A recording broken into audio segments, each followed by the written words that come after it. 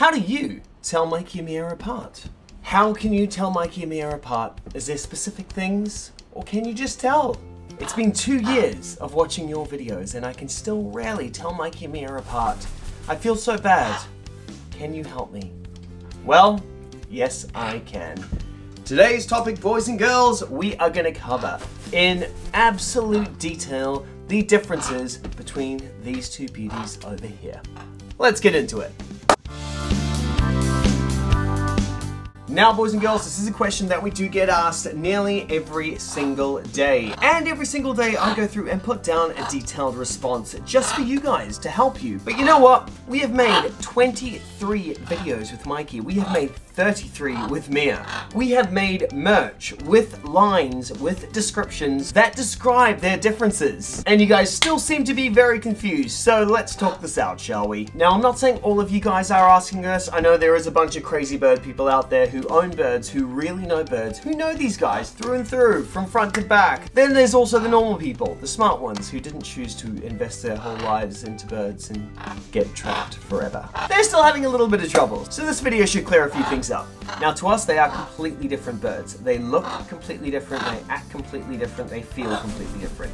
There is no comparison. Now, before we start highlighting everything you guys need to know about these guys, we just want to let you guys know this video is actually brought to you by Ridge Wallet. It's light, it's sleek, it's industrial, it doesn't fold or bulge in your back pocket. I honestly used to think my wallet was small like this, which is tiny, but now I've switched to the Ridge. This thing is literally even smaller. Now, these things here hold up to 12 cards, including cash. There's over 30 colors and styles, including burnt titanium and carbon fiber. They come with a lifetime warranty as well, so literally this is going to last you your life. And you get a 45-day trial, so if you're not happy, you can just send it back. They are super easy to use. Just literally card out, card in, quickest thing ever. They have IDF blocking technology, and honestly, it's like a wallet from the future. So thank you very much, Ridge, for sponsoring this video. If you want your own, get 10% off today with free worldwide shipping and returns at ridge.com/Mikey the Macaw. That's ridge.com/Mikey the Macaw, and use code Mikey the Macaw. Now let's get into these differences, shall we? Firstly, the easy one, the eyes. You guys have to look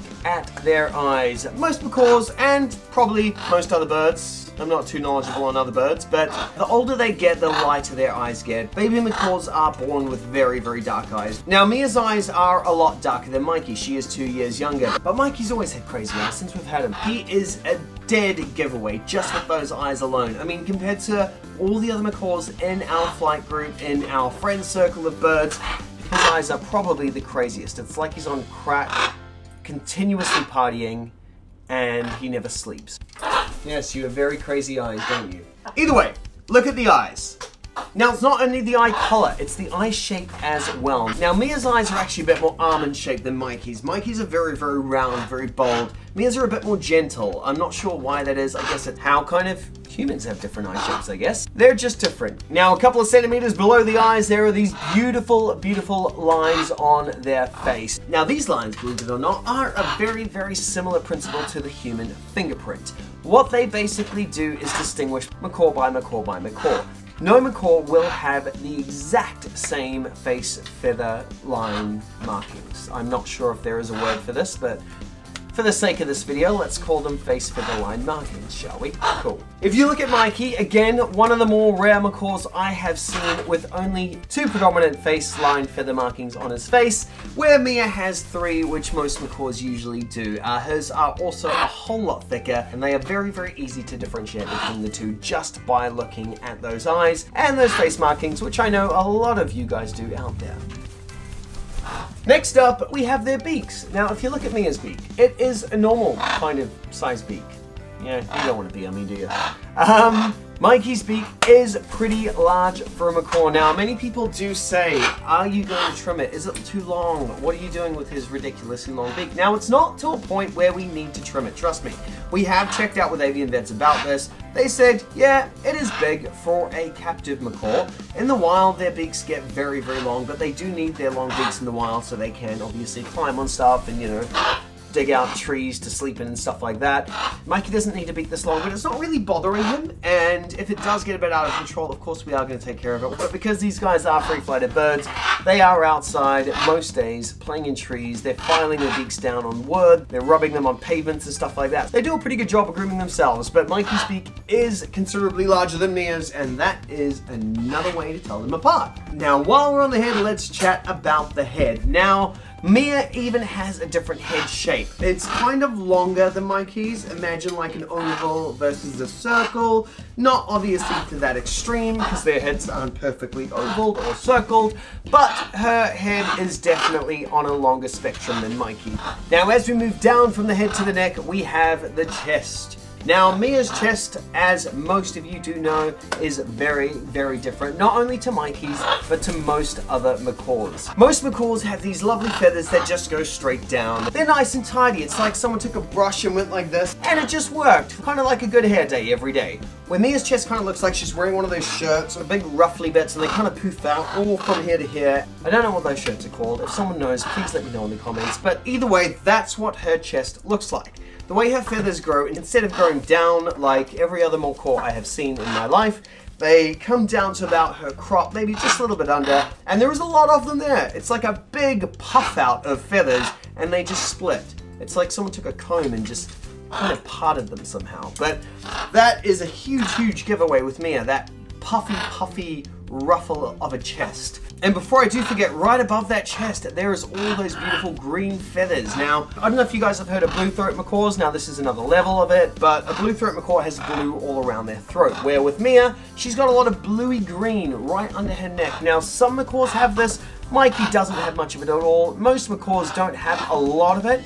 Mia's is considerably more, to a point where someone actually asked us one day, is that blue dye under her neck? It was a bit strange, but you know, it's not a normal thing. And as we move into the tail, another very, very unique thing about sweet Mia. She has, I think, two feathers with a decent amount of green on her tail. Now, again, not a very, very common thing, if not known at all, for blue and gold macaws to have even any green on their tails. But Mia has a beautiful, even somewhat fluoro light green, and it is just stunning. And from behind, if we see them both perched and they're not even facing us, we can be like, hey look, there's Mia with that little bit of green on her tail. Now, while we're on the tail, let's talk about the shape of the tail. Now, the shape of their tail will always change, just for the fact they are always dropping feathers. So if they drop one, you know, one day it may look like a V at the end, the other day it may be like a point. So it's just one of those things in the end of the day. They definitely do have different shaped tails, but it does vary from point to point. So that's not an easy one, but when they are both fully feathered, Mia's tail will usually point into a V, where Mikey's is a beautiful straight V. Now let's move up to their feet. Now, at all times, I know which bird is on me, with my eyes closed or not, just from the feeling of their feet. This is quite a hard thing to pick up on video, but Mia's feet are a lot skinnier and a lot more kind of bony. It's a weird, weird feeling when she sits on you. She's even got very, like, unsettled footing, where if you ask her to step up, she'll kind of touch you a couple of times. Kind of like, imagine Mia being like an old lady of some sort. I don't know, it's weird. Where Mikey is literally just this big chunky talon just grabbing you, decent firm grip, it's easy, it's fine. So that's how we can tell them apart when we ask them to step up. Even if they are landing on us, now this can be kind of tricky, but they do have different weights. They're about 100 grams lighter than each other.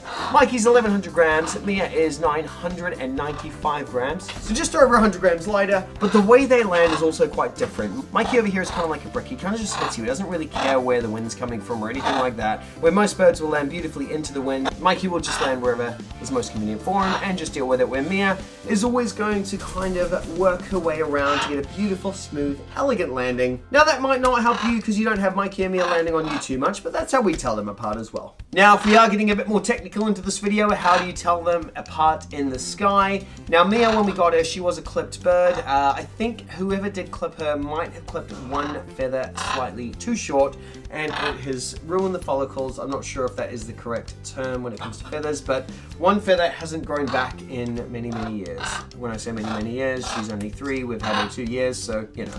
But she's always been missing, I think it's either her 4th or 5th feather on one of her wings, and every time they are both in the sky, we can clearly pick Mia out because of that. She also has a bit more of an elegant flying style, where Mikey kind of flies sometimes like his life depends on it. He seems like he's quite unfit, by just looking at him. Like, he really puts a lot of effort into his flight, where Mia will always fly so effortlessly. It's so beautiful, and she even flies a whole lot longer. She loves to fly a whole lot more. Maybe that is because of her past, because she was caged and clipped for a while, so now she's just making the most out of it, but she will always fly longer than Mikey. She'll always come to land last, and she's the first one to take off in big flight meetups and loves flocking with any other bird. Or Mikey would rather hang out with the people and just be a bit more social. Now, it's not only appearances that are different between them, it's the way they kind of hold themselves. Mia is always a bit more hunched, you know, like the Notre Dame kind of person, kind of like sitting like this, kind of like that, where Mikey always literally sits very straight. He's got his shoulders back. He stands very strong. Mia is probably a stronger bird. She's learning to be ridiculously confident. She's the king of most birds now. Most bird meets we go to, she'll outfly everyone, and if anyone really pisses her off, she'll win in the fight, as you guys probably have seen in a few videos. But if you do see them both on a perch, Mikey is always going to be the taller one. And that's just not because he is a bigger bird in general with a bit more beef to him. It's just basically the way they do hold themselves. But anyway, I think that basically covers all the differences that are somewhat obvious between Mikey and Mia. And that basically wraps it up for their physical differences. Personality-wise, it's literally night and day. It would take a much longer video to describe their full personalities in complete detail and how they differ. Maybe, if you want to see that, pop it in the comments. We might make another video if you did enjoy this. But we must say goodbye. Before we do, honestly, I know a lot of you guys have been begging for a new Mikey and Mia music video. Whoever was around when we used to make them, I think it was like maybe 2 or 3 years ago now, we have just made another one. We are shooting the video for it very soon. It's literally the love story on how when Mia came into our lives to now, when they're basically so bonded. It does have quite a bit of shooting to do, so don't expect it for another couple of weeks, but honestly, once that thing is out, hopefully you do enjoy it. So if you haven't subscribed, definitely do. Click the bell so you get notified, because I know a lot of you guys aren't getting notified recently. And you're messaging us saying, why haven't you uploaded a video in like 7 months? Well, we've really been doing our best. Hey, we'll never be daily vloggers, I'll give you that. Maybe once a week, maybe once every 2 weeks. That's a bit more realistic. For now, stay tuned, because we put out new videos every time they are ready. Yay! Oh, and one more thing before I do let you go. Mia has a camel toe. If you don't know what that is, I'm not telling you, but I'm sure someone in the comments will. I'll just leave you with this image. Bye-bye!